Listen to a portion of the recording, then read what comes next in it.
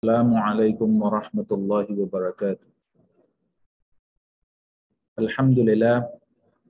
الحمد لله نستعينه ونستغفره ونعوذ بالله من شرور أنفسنا ومن سيئات أعمالنا. من يهد الله فلا مضل له ومن يضلل فلا هادي له. ونشهد أن لا إله إلا الله ونشهد أن محمدا عبده ورسوله. أما بعد، وقد قال الله تعالى في القرآن المجيد: أعوذ بالله من الشيطان الرجيم. بسم الله الرحمن الرحيم. إن الله يأمر بالعدل والإحسان وإيتاء ذي القربى وينهى عن الفحشاء والمنكر والبغي يعظكم لعلكم تذكرون. وقال رسول الله صلى الله عليه وسلم في الحديث: الخلق عيال الله فمن أحسن إلى عياله، أو كما قال رسول الله صلى الله عليه وسلم. My dear respected brothers, sisters, and youngsters, we thank Allah subhanahu wa ta'ala for every favor and ni'mah which Allah subhanahu wa ta'ala has given to us. And one of the greatest favor which Allah subhanahu wa ta'ala has given to us, it is Deen al-Islam, having Iman and all the other favors which Allah subhanahu wa ta'ala has given to us. And every day we should say Alhamdulillah and be thankful to Allah subhanahu wa ta'ala for the many favors. Allah subhanahu wa ta'ala has granted us Islam as a means and as a guide. And in doing so, Allah subhanahu wa ta'ala has established justice in Islam. And when we look at the institution of justice in Islam, in each area, in each facet, in each aspect of the life of a Muslim, there is justice. But what is justice? When we speak about justice, we speak about that of impartiality, we speak about fairness. And the opposite of that is injustice, unfair. Now we must understand that each of these things as a Muslim, they have consequences. When a person is fair and he is just in Islam, then there is great reward. And when a person is unjust, then also there is great punishment for those who are unjust. And this is one thing that Allah subhanahu wa ta'ala on the day of judgment, if it is that the person is unjust in this world, Allah subhanahu wa ta'ala will give that person justice on the day of Yawm al-Qiyamah. And that is why Allah subhanahu wa ta'ala, He says He's Ahkamul Hakimin, the just of all judges. In the Holy Quran in Surah Nahl, in verse 90, Allah subhanahu wa ta'ala, He speaks about justice. And Allah subhanahu wa ta'ala, He explains justice as Allah subhanahu wa ta'ala, He says, A'udhu billahi minash shaitanir rajim, Bismillahir Rahmanir Rahim. Inna Allah ya'muru bil adli wal ihsan wa ita'i dhil qurba wa yanha 'anil fahsha'i wal munkari wal baghi ya'idhukum la'allakum tadhakkarun. Inna Allah ya'murukum. Verily Allah subhanahu wa ta'ala, He has ordered, Inna Allah ya'murukum bil adl. He has ordered you with justice.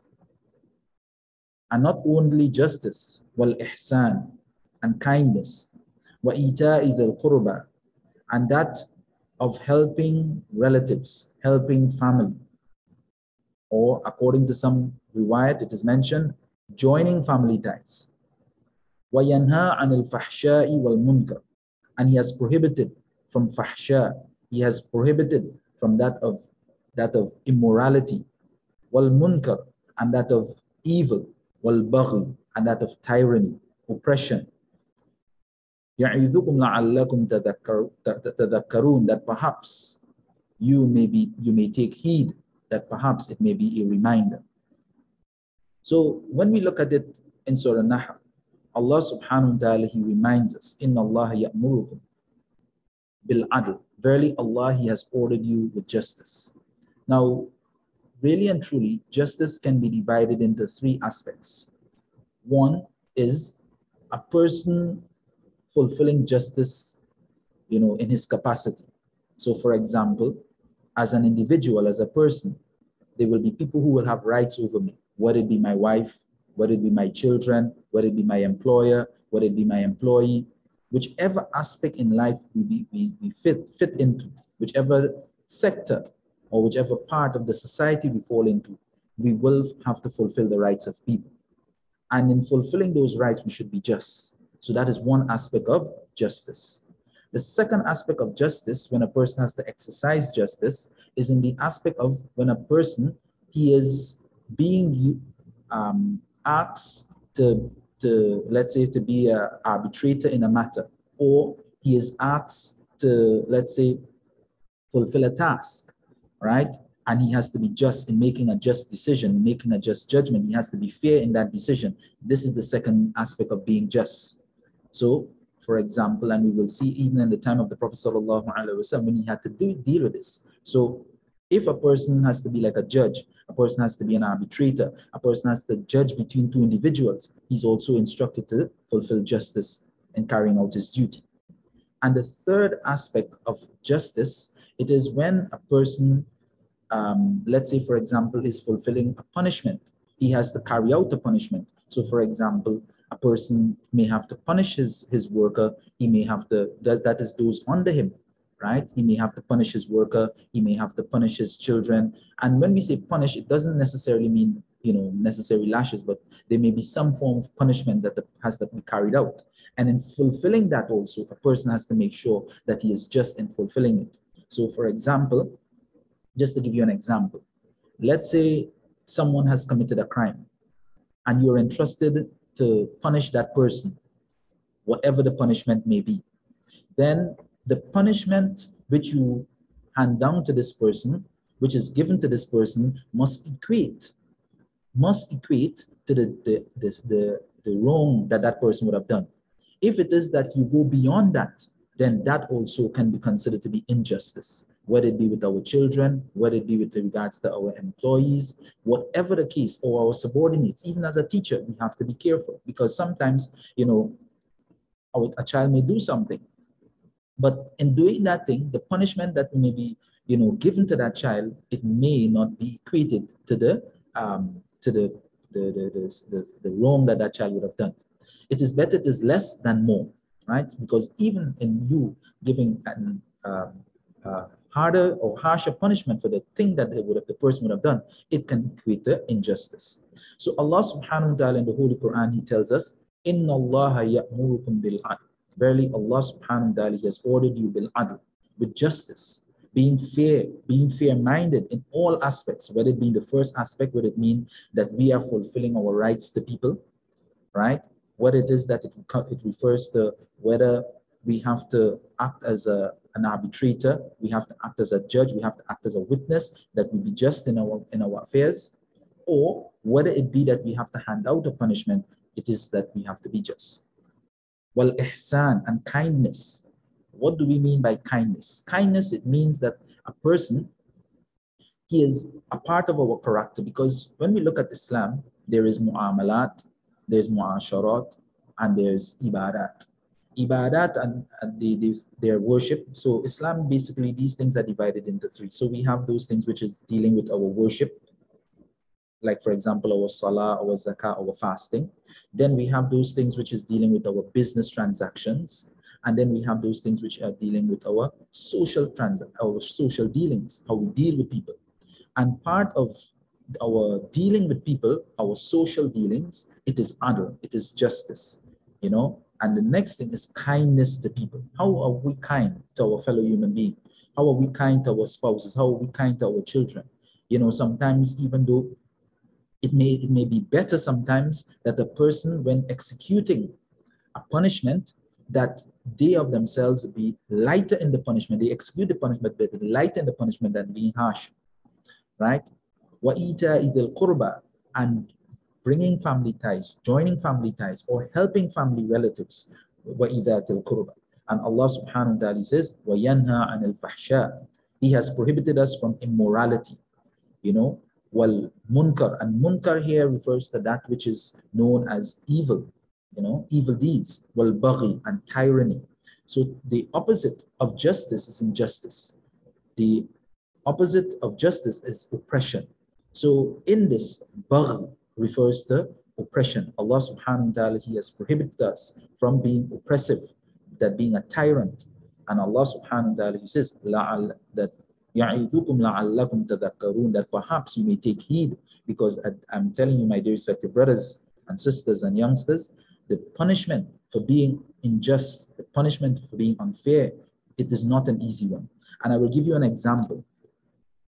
One of the things that a lot of times a lot of people get carried away with is that we think that once a person would have committed any form of injustice, that will be the end of it. That will be the end of, okay, I have, committed a form of injustice and that is the end of it. My dear respected brothers, elders and sisters and youngsters, one of the things that happen many a times is that sometimes we do not even know what is injustice. But what is justice and what is injustice? In Islam, Allah subhanahu wa ta'ala has given each individual rights. Allah subhanahu wa ta'ala has given each individual rights. And these rights are not instituted by the law of the land. These rights are instituted by Allah subhanahu wa ta'ala, by the Rasul sallallahu alayhi wa sallam. And one of the things that Allah subhanahu wa ta'ala, He has explained to us time and time again, the rights of parents over children. The parents, they have rights over their children. The children have rights over their parents. So for example, what is some of the rights? Because in order for us to understand what is injustice, we must understand what is the rights when it is that I break these rights. So for example, the rights that the parent have over the child is that the parent has to provide food, clothing, and shelter for that child. The parent have to educate that child. The parent have to give that child good upbringing, good mannerism, get the child married. All of these things are the responsibility that the rights that the child has over the parent.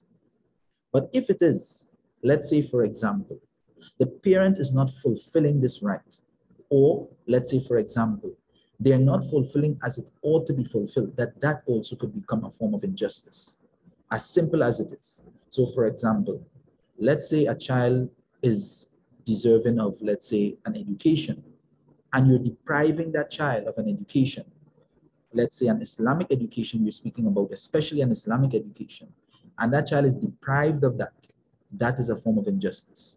Why is it a form of injustice? Because on the day of Yawm al-Qiyamah, when it is that child stands before Allah, and that child do not know to perform salah, that child did not know how to fast, the child will say, my mother did not teach me, my father did not teach me, and they will lay that blame on you. And then Allah subhanahu wa ta'ala will ask you to give an account. Why? Because injustice has been committed in that case. And that is why it is very important that we be very particular about what is justice and injustice. If, let's say, for example, on the other hand, a child, it is to take care of your parents, fulfill their rights, do their khidmat, take care of them. And if it is that, especially when that parent has reached old age, you do not take care of that parent. When it is that, they ask you to do simple chores, you do not do these chores, you're neglectful in doing the chores, or you're disrespectful to them, that also can be considered to be injustice. Why? Because of the fact that that is the right that the parent have over you, and you have not fulfilled that right. So you will be held accountable. And in being held accountable on the day of judgment, you will have to answer for that injustice that was committed on the day of Yawm al-Qiyamah. Another aspect is, for example, let's say a person is placed as a judge, as a qadi. He is placed as an administrator. He is placed as a parent in a situation. And here it is, there is a dispute. Here it is that there's differences of opinion. Then even in this, if a matter is brought before you as a parent or as a leader or as an administrator, whatever the case is that you have to look at the situation and you have to deal with it in a just manner. Because if you do not deal with it in a just manner, then this will be held against you on the day of Yawm al-Qiyamah. This situation will be held against you on the day of Yawm al-Qiyamah, and you will have to answer for it. And I just would like to read for you a verse in Surah Ma'idah, verse 8, where Allah subhanahu wa ta'ala, He explains about the seriousness of being unjust and how simple a person can be unjust. Allah subhanahu wa ta'ala says in the Holy Quran, أعوذ بالله من الشيطان الرجيم بسم الله الرحمن الرحيم يا أيها الذين آمنوا, O you who believe, كونوا قوامين لله شهداء بالقسط, that O you who believe, كونوا, stand firm, Be steadfast, qawwamina lillah, in for Allah subhanahu wa ta'ala. Stand firm for Allah subhanahu wa ta'ala. Because many a times, one of the reasons that people are unjust, it is because of the fact that one, sometimes in fulfilling their responsibility, they take preference over their desire. So especially, sometimes even your family members, you're called upon to be just. It can be sometimes your own children. Sometimes you like one child over the other. And that sometimes because you give favoritism over one child over the other, then in this in itself, it is a form of injustice. And when a person does this, it is because of his desire. That is why even when you're just, you have to go against your desires at times. You have to look at things in a holistic way, not because this is my favorite child or this is my favorite employer or this is my friend, you will choose. So Allah subhanahu wa ta'ala is telling us, He says, Ya ayyuhalladhina amanu, O you who believe, kunu qawwamina lillah, that you should stand up for Allah. When it is that you're standing up for justice, stand up for the sake of Allah subhanahu wa ta'ala. Right? Then he says, shuhada'i bil qist, that you be a shuhada, you be a witness who is just. You be a witness who is just. Because many a times, as I said, what happens? Sometimes a child will come to complain to you. The bigger one may come and complain about the smaller one. And what you will do, it is because of maybe you like the smaller one over the bigger one, you will neglect the complaint, or you will reject the complaint of the older one, and you will give preference to the smaller one. This is injustice also, and we have to be very careful, as simple as that is. Or, for example, it may be the other way around. Sometimes you may give preference to the bigger one over the small one, or you may like one child over the other, and this sometimes create problems. So I will just give you a story which is mentioned in the two Sahihain, that is the book of Imam Bukhari and Imam Muslim, where it is Nu'man ibn Bashir, who was a companion of the Prophet sallallahu alaihi wasallam. He says that my father had given me a gift, and his mother, who her name was Amra bin Rawaha, she objected, because when it is that, he called her, he says, look, I'm giving my son, who is Bashir, Nu'man ibn Bashir, that I'm giving him a gift. So she objected. And she says that the only way I will accept it is if you go before Rasulullah sallallahu alaihi wasallam and make him a witness of giving that gift. Subhanallah. So his father, Nu'man ibn Bashir, his father, he went to the Rasul sallallahu alaihi wasallam, and he told the Rasul sallallahu alaihi wasallam, look, I would like to give my son this gift, and I would like you to be the witness. The Rasul sallallahu alaihi wasallam, he asks, do you have any other offsprings? Do you have any other children? And he said, yes. He says, and have you given them a gift? And he replied in the negatively. He says, no, I have not given them a gift. So the Rasul sallallahu alaihi wasallam, he says, I will not be a witness of this. I will not be a witness of this situation. Now we may look at that as simple. Why it is that the Rasul sallallahu alaihi wasallam did not want to be a witness of that? Because in his eyes, and he considered that to be unjust. Why? Because you're giving one child and you're not giving the other. And this is why even with our children, we have to be very, very careful. Many times what happens, sometimes we will give one child and tell the one child, do not let the other children know. This is not fair. If it is that we are giving a gift and we cannot give all of them, then better we do not give them at all. Or we separate it and we divide it in such a way that each one of them will get, the gift. Obviously, we are not saying that if you have to give them a gift, you have to give them the identical thing, because it may happen that this one may like something other than, and that one may like something, but at the same time, we should be just. So even in this scenario, in this case, the Rasul sallallahu alaihi wasallam, he told him, he says that I will not be a witness of this, right? Because of the fact that there was injustice. So Allah subhanahu wa ta'ala in this ayat, he says, shuhada'i bil qist, that you should be a witness who is just. And this does not only reply to be a witness, but sometimes a person may call you to be an arbitrator in a matter. They may call you, listen, there is two brothers having a dispute. And in this dispute, sometimes it could be two brothers, sometimes it could be your own family members, sometimes it be maybe your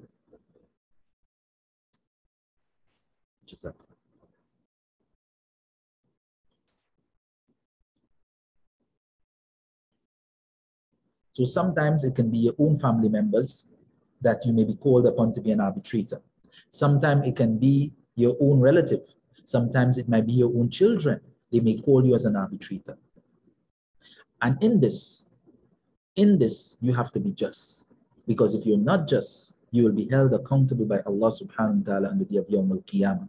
And it's a very simple thing. If it is that you feel to yourself that I cannot be just in this matter, I feel to myself that, listen, I will take sides, then it is better you refer that to another person. Do not be an arbitrator in a matter when you know that you will not be able to be just in that matter. The other thing is that when it is that a person, well, let's continue. So Allah subhanahu wa ta'ala, He says,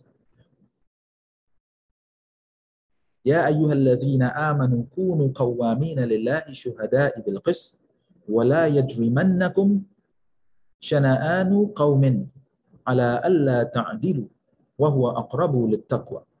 Allah subhanahu wa ta'ala, He continued to mention in Surah Ma'idah, He says, ولا يجرمنكم شنآن قوم على ألا تعدلوا. Do not allow the enmity, the hatred of people prevent you from being just. What does this mean? Many a times we will find that a person in a situation, he's angry with someone. And this is another point that I would like to get to. He's angry with someone.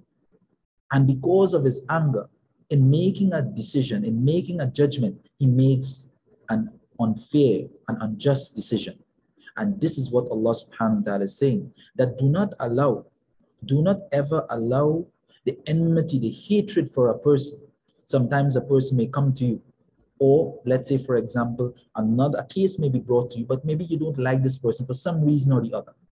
And because of the fact that you don't like that person, your decision will become impartial. We have to be very careful about this. Why? Because in doing so, if it is that in our decision there's impartiality, there is biasness, right? Then what happens is that we will be held accountable for that. So Allah subhanahu wa ta'ala is telling us, وَلَا يَجْرِمَنَّكُمْ شَنَآنُ قَوْمٍ عَلَىٰ أَلَّا تَعْدِلُوا. That do not allow the hatred and the enmity of people prevent you from being just. وَهُوَ أَقْرَبُ لِلتَّقْوَى. And that is the closest thing to taqwa. Because really and truly, Allah knows what is in our heart. Allah knows why we make a decision. Allah subhanahu wa ta'ala knows that we were trying to be just in our matters rather than being unjust. So then Allah subhanahu wa ta'ala says, وَاتَّقُوا اللَّهَ, and fear Allah.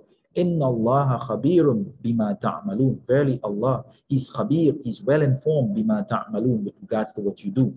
So it is very important that even when we are, let's say for example, we are called upon to decide in a matter, whether it be with our spouses, whether it be with regards to our children, whether it be with regards to, an employee, whatever is the situation, and we have to make a decision. One is that we should not be the arbitrator of a matter when it is that we are angry.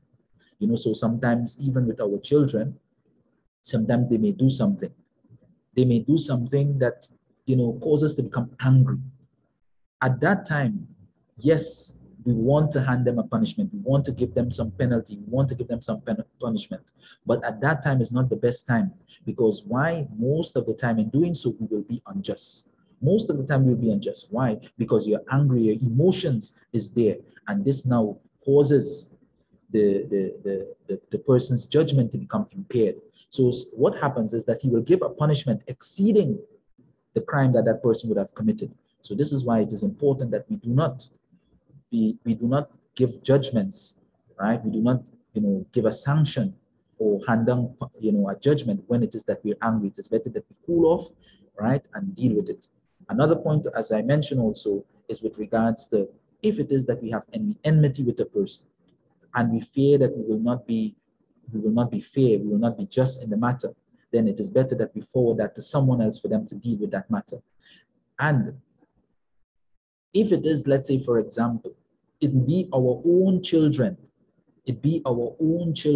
we should not be unjust in even the matter. That is why the Prophet ﷺ in one narration, he says that even if it is that Hazrat Fatima, who is his daughter, if it is that she stole, he will also ensure that her hand is cut off, showing that there is no impartiality, meaning that the Rasul sallallahu alaihi wasallam wants to make sure that he is just. Because, my dear respected brothers, when it is that we are unjust, that will not rest in this world, but it will be taken in the hereafter.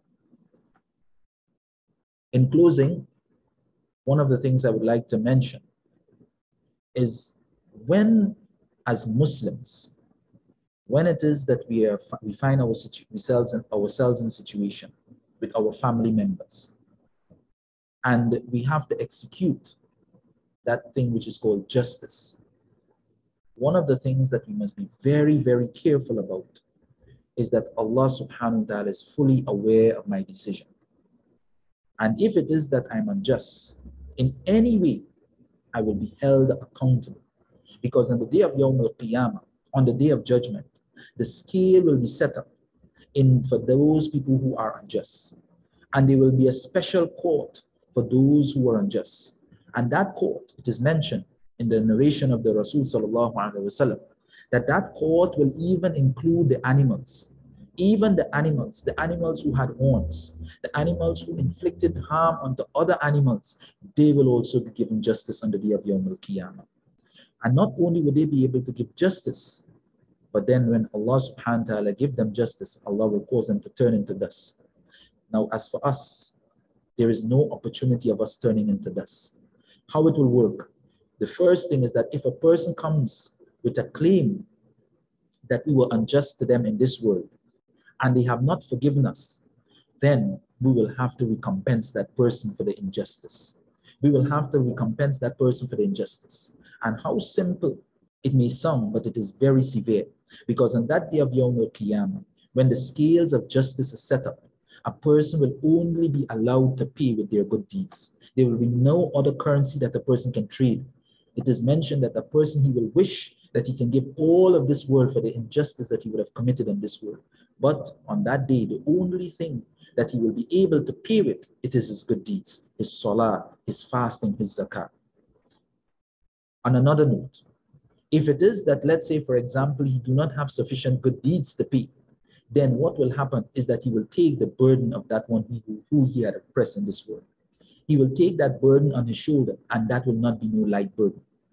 As a matter of fact, one of the very important things that we even overlook, it is the aspect of asking for forgiveness. Many a times we may commit injustice and we don't even know. But when we settle down and we become calm, then we realize how unjust we were. In doing so, it is important for us to ask for forgiveness. Ask for forgiveness. If we were unjust to our spouse, ask for forgiveness. If we were unjust to our children, ask for forgiveness. Make it up. If it is that someone comes and asks us for forgiveness now, on the other hand, on the flip side of it, if someone comes and say, brother, I was unjust to you, or sister, I was unjust to you, can you please forgive me? Then we should find it in our hearts that we forgive them. Because as I said, to take any matter into the court of Allah subhanahu wa ta'ala with regards to injustice, then it is very, very, very, very severe. And inshallah, in closing, what I would like to also mention is that when we are faced with a situation, and we have to execute that justice, the first thing that we should do is remember that Allah subhanahu wa ta'ala is fully aware of each and everything we do.